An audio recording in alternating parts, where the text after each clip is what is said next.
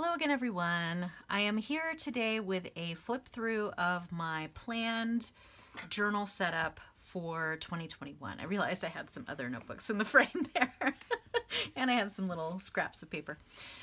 So I teased this on the channel recently, but now I'm actually going to do the full flip through. As of the time of this filming, I have not started in on my calendar because the calendar that I have in here actually starts in January, so I'm still waiting to start it. But I will also do a little bit of a comparison between my new setup and my old setup, current setup at the time of filming. They're both a B6 Slim. This one's obviously a little bit thicker. I've done, quite a few flip throughs of this. I will put a link down below to my recent flip through of my bullet journal in here, and I will put a link to the original flip through that I did of this entire setup. I am currently in this keep wanting to say burgundy, but it was rebranded as Drummond from Chic Sparrow. I love this color. I will definitely come back to this particular notebook. I think that my favorite notebooks of this year have been this one and my Buttered Rum Cascade, sort of back to basics a little bit. But I love them both, and I'll always be coming back to them. And I have this little bead from Summer Wind Art, which is super lovely. This one, I don't know what happened to it. I think I scuffed it on something and it got some little marks on it, but it really doesn't bother me. It makes it look a little bit more rustic, and I just think that this gray, reddish pink goes really well with the burgundy. But anyway, enough about my current setup. This is supposed to be a flip through of my future 2021 setup. So I'm going to go ahead and go through here, and then I'll do a brief comparison. So the first thing you might notice is this. So this is a speckled fawns, I should say, first off. So this is a speckled fawns, and it's sort of a special edition notebook that is certainly not currently available, and I don't know if it's ever going to be available again in the future. So this is made out of the chatelaine leather, which is fairly thin and light.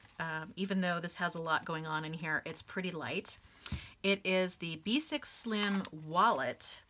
And I do plan to try out combining my wallet and my bullet journal, and I'll see if it works. If it doesn't work, I may end up switching to a different notebook, or back into one of my Chic Sparrow B6 Slims. But I'm going to try it out because I have all of these card pockets in the back here. I have a zipper pocket. This notebook is amazing. I actually love this so much. I didn't set it up yet with my wallet stuff. I just have it set up with my bullet journal and calendar. I didn't set it up with my wallet stuff because I currently have my wallet in my wallet setup. And I can't really move into this until the calendar starts. So, but one of the first things you'll notice here is that the speckled fawns is a little bit narrower, although this is chunked up, so they kind of look about the same size. But when they are not chunked up, and even now you can tell, the Chic Sparrow is a little bit wider side to side, and this particular notebook was never going to fit this current setup, which is really super thick, which has a Jabun Techo and a Cafe Notes in it. So, but when I decided to slim down my setup for 2021, or at least try that out to see how it works, I immediately thought of this notebook because I love this notebook and I have been trying to find a use for it forever. Even if I end up moving out of it, I am never going to get rid of this notebook because it has just a beautiful sort of antiquing dye on it. This is really dark compared to a lot of other chatelaine type leathers I've seen. A lot of them are also looking a little bit more orange, and this looks a little bit more brown and with a little bit of a halo of darker color, which I really love. So this notebook does not have a pen loop, but it does have a front pocket, which I love.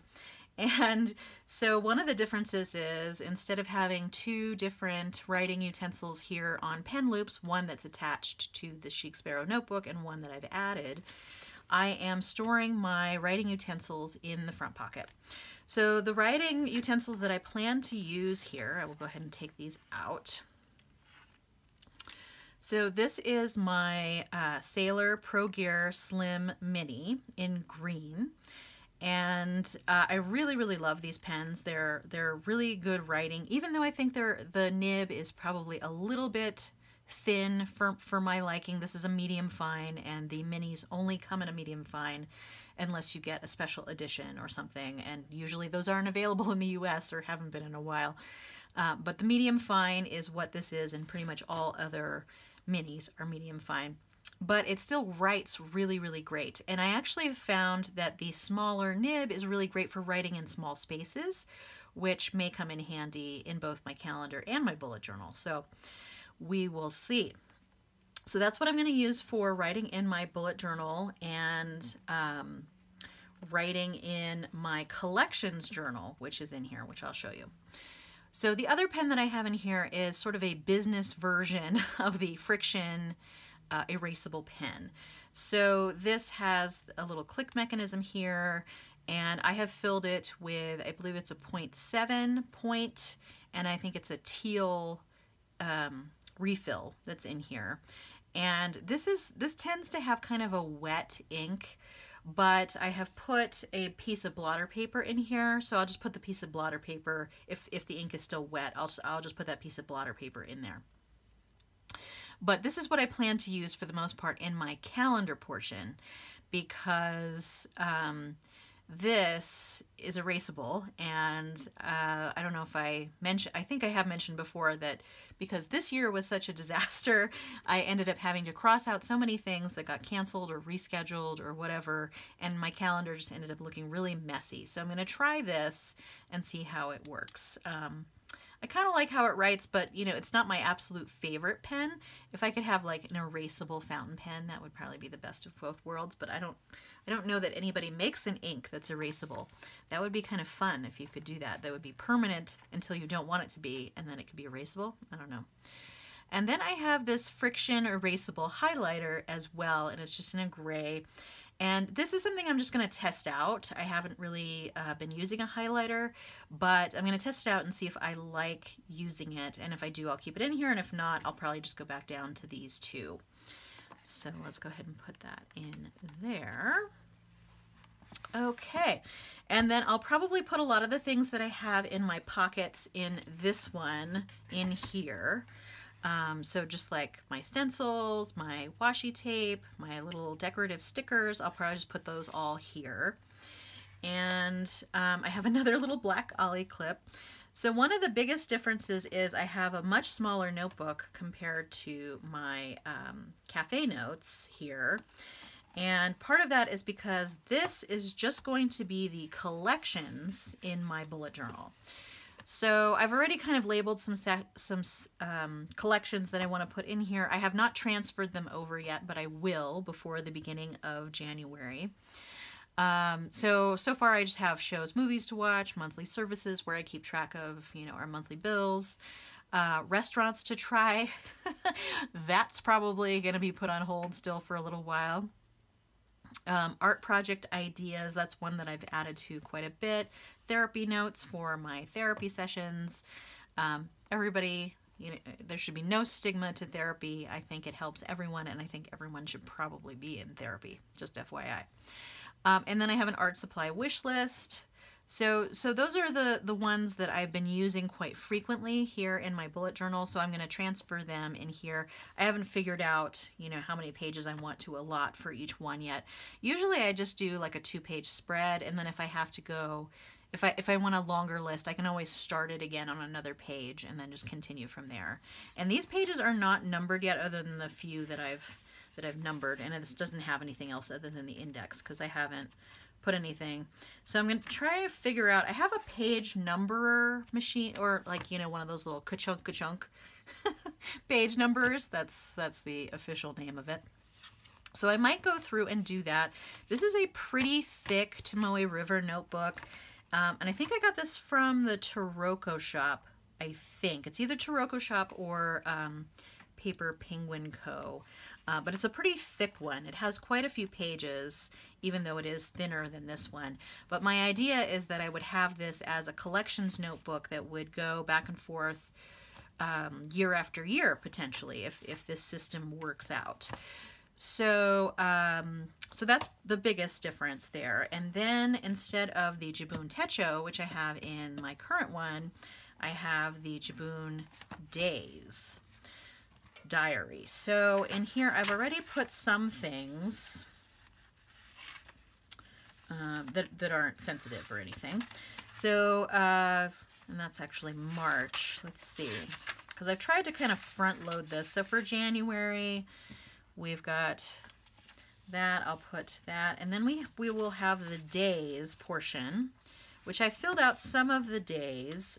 Basically, I have just put some events that happen, and I've used the erasable pen in here as well. Basically, the only place that I've been using the fountain pen is in the collections so far, but I may end up using the fountain pen here too.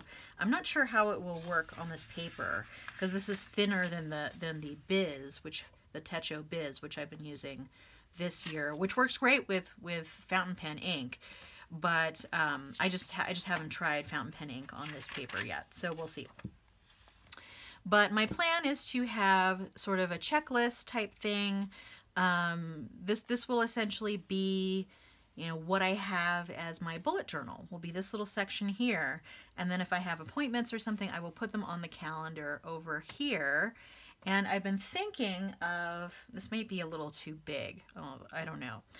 Because I thought that, so this is a little not calendar, it's a clock stamp that I purchased from Yoseka Stationery, and I thought, I kind of measured out, and I thought that it would be about the right size for this space here, and then I thought maybe I could do that every day and still keep track of my sleep schedule.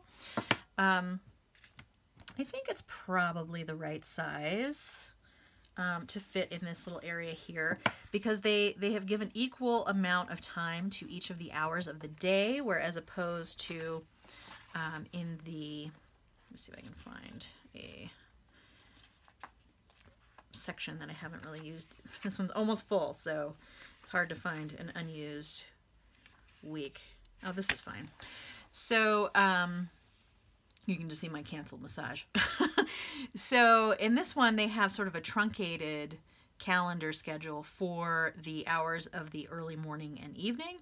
And this is where I used to use the stencil from Jibun for putting the little calendar, or the little, I keep calling it a calendar, putting the little clock in here and keeping track of my sleep. But I thought that I might do the same thing and just have it be a little bigger with this one. We'll see how that goes. I could, if I like it, I might just end up, you know, stamping multiple pages at a time so I can keep track of that. But that's basically why I got this stamp, so that I could use it with this and see how that goes. And because I don't generally have work things planned beyond the regular work day, like in the middle of the night. Some people that work like swing shifts or night shifts, this calendar would probably work really well for you as opposed to the other one, just because you have an equal amount of room for each of the hours. So it doesn't necessarily prioritize the regular work day that, you know, sort of the 9 to 5 thing. So, so that's the plan. And we'll see if this is enough room for every day to use as a bullet journal. Like I said, I have not been using a ton of room every day currently. And I think if I find that I'm running out of room, what I may do, because sometimes what I'll do in my bullet journal is I will just, you know, write notes, or you know, just sort of do some free-form journaling that might not be as long as I would do in an actual like diary type journal. But, you know, if something's really upsetting me that day or something, I will put it down in my bullet journal. This is not going to be enough room for that. So I think what I might do is in my collections have like a notes section, or, you know, just pick the next available page and put some notes in there and then just label it as, you know, notes up here. So I might do that. I'm still going to be working out the system, so we'll see. And, you know, this is all just days through the end here. Oh, let me actually put my bookmark on the first day there so that I can have that. I don't think I had that there. Okay, month, days, and I think I mentioned in my video where I went through the setup of this compared to the Jabun Techo Biz. I really like how the tracker is here underneath, so I'll definitely be using the tracker, and I don't think I have more than, 1, 2, 3, 8 things to track. The other one I think has a little bit more space.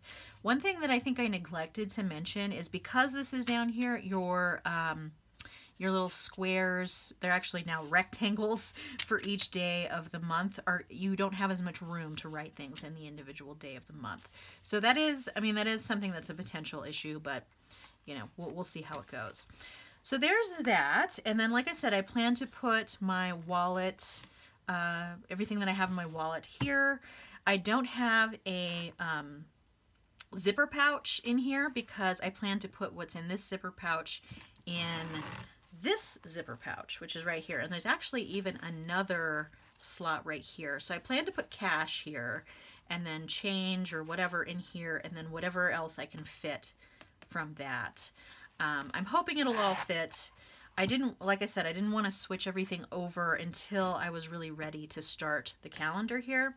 The regular Jabun Techo and the Biz, like I have in here, starts, I think it starts at the end of November. So you actually get an extra month than you do in the diary. This one, because this one is strictly starting in January. So that was something that was a little different this year, because usually I start to migrate things over at the end of November. But I think that's pretty much it. So we'll see how it works. I'm really excited about it. This is much lighter than this is. Obviously, if I'm going to be putting some more stuff from in here and in my wallet, it'll probably get a little heavier. But even with that, it's still gonna be much lighter. I'm hoping I can fit this in most bags that I use. I'm really, really hoping that in 2021 we can kind of get back to some semblance of normal at some point. If not, maybe hopefully by the fall, I'm hoping. We'll see. I mean, it just really depends on vaccine distribution and all that kind of thing. If you're seeing this, at a different time, this is pandemic times, y'all. Like, if you don't remember the pandemic, you probably were not really paying attention. Either that or you were born late. But anyway, I think that's all I wanted to share with you today. Feel free to subscribe to keep track of future videos on my channel. And if you enjoyed this video, give it a like.